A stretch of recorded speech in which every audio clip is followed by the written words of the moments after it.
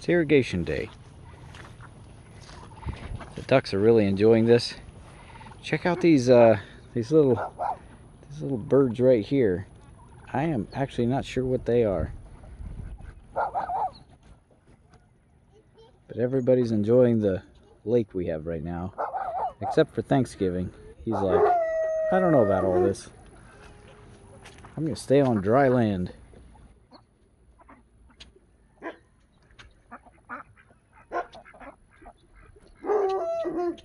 So today was a really warm day, so it's really nice to have all this irrigation. We have temperatures above 110 for over a week, and it's been really warm. So this is a huge relief to the animals and everything. Thanksgiving is looking good, and I should confirm he is a tom for sure.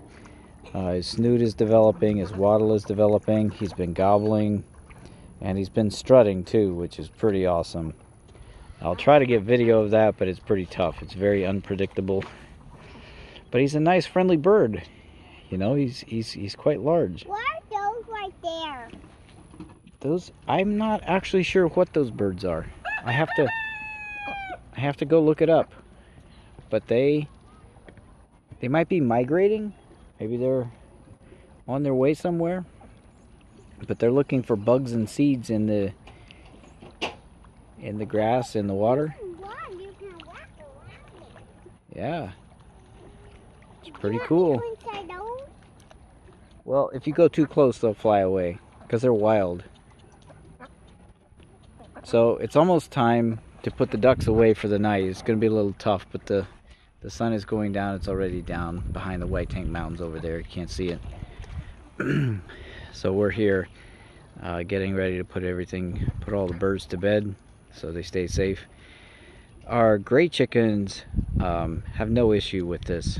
They're elevated. The red birds, on the other hand, do have some issues with irrigation water. They don't enjoy it, but they have some roosts in the coop there.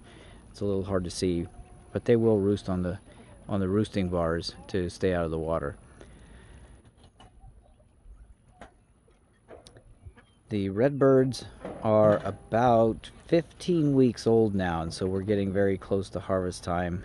We've been very, very impressed with their overall hardiness. We haven't lost any really to heat stroke or disease or anything like that. We did have one. We're not quite sure what his issue was. He was definitely overweight. He could hardly walk. And so we harvested him because it was clear he wasn't going to make it. But the others are really putting on a lot of weight. We've been very impressed with them. Yes? Oh, check this out. Look, Thanksgiving is can you wave at him a little bit? Move a little bit? He wants to strut. He wants to show you his fan. Look at his wattle. It's very red.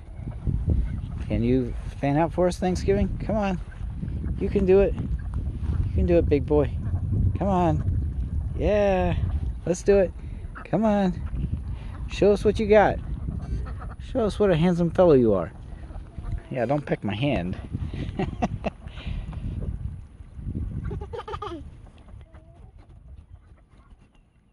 He's super friendly. So this is what irrigation day on the farm looks like. We've been very lucky today. Most of for the last 2 months. The whole round of that was is that kind of water. Yeah, you can go over there.